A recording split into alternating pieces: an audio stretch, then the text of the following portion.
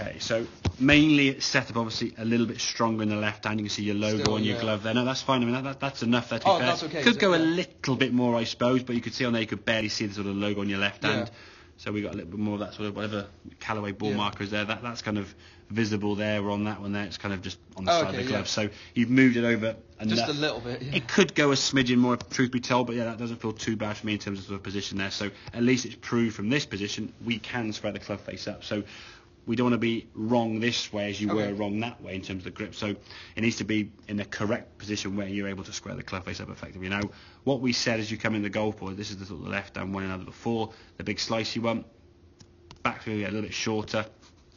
As you come to now, sort of popping up and that left sort of spinning out of the way. Yeah.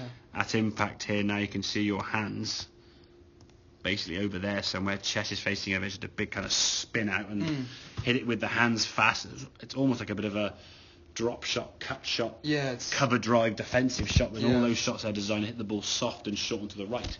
Well, look what your drive was doing, kind of thing, yeah. So, and when you get it right, you feel like the club head's sort of working faster. You're putting less effort into the shot. Definitely. We've got a finish line down to your left side here, and we want to get the impression that your club is going to come through the golf ball now and win that race. So at this position here now, your hand's almost slowing down and catching the club. So the impact is there, and your hands are just kind of going through. So that's a little bit more ahead than we want it to be. Yeah. The feeling for you is the hands to be kind of All back here, or in actual fact, probably more back here. They'll be never anywhere near that because you're so used to putting the hands so far forward. So we've moved the hands back probably from that red line there to this blue line there with your hands. So it's come back. And it makes an a big inch difference, or two. even that tiny If you just hit your driver and put the driver down there and, okay, right, move your hands forward, it's going to turn the club face a few degrees. Yeah. The problem in golf is with the speed, even swinging at 50%, the speed, that ball's 100 mile an hour, that last one there.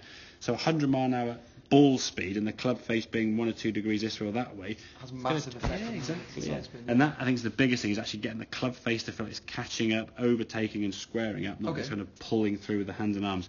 The impact bag is obviously good with it to get the sort of sensation of that club hitting the bag and releasing into the club better, not the sort of chest opening up or pulling with the arms and the elbows. And the couple of you there sort of went like 220, 230. You said they didn't feel it you're doing anything at all with any speed. Than that one I just hit. Exactly, because this is moving slower and this is moving faster. Yeah. Okay. Think of like a sort of a, if I had a bit of string or a bit of thread in my hand and a little bit, and this is my hands barely moving. That thing's whizzing around my head like a sort of helicopter. Yeah. Okay. If I did this in my hand now, it just fall down. Yeah, it goes. Okay. Or a slingshot with a whip. So the club's got to work a lot faster on the outside. Okay. Okay. The body has to in some way slow down. Give it time to catch up. If you clear your body so quickly and the club's still back up to the right here, up here somewhere, it's going to come through. Your impact in the club shaft's going to be over here somewhere. The face is way to the right and just a massive block. Yeah. Or a slice if you come to come across it. So, okay. So stronger in that grip. Okay.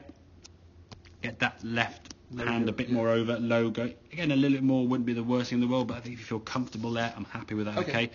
And then from there, the sensation as you come into impact, as the club head is going to overtake your hand. At the moment there now, you're probably just about on limit, the sort of one towards the end there. But yeah, that's a bit of a left to righter. Sure. But a bit, not if it's too far forward over here somewhere, it's going to be a lot left to right. Yeah. Okay, this one's going to probably go like that, whereas this one's like, ooh, losing the ball right. Make sense, buddy? Yeah, that makes good a lot stuff. of sense. Very, very good. Well done.